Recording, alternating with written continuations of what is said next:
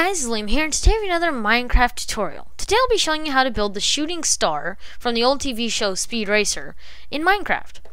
So here we have it. Now let's get to building. The first thing we're going to do is place our black wool two across from each other, and then go over 3 and 2 across from each other. Now make sure you leave 3 spaces in front of the car and 2 spaces in back. So now the first thing we're going to do is place our birch wood slabs and place them all inside of here in a pattern like this, and then go out by 1 on the back, I believe. Yes. So next we're going to take our nether brick slabs and place them 3 along in front and 1 right here. We're going to place 1 on top of the middle, so the car should look like this. And we're then going to take our birchwood slabs and place them on either side of here.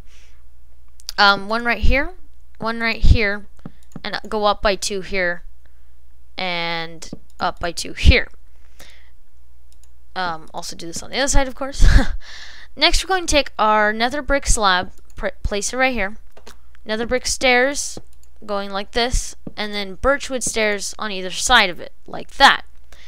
Next, we're going to put our birch stairs like right here, right here, right here, here, and finally here.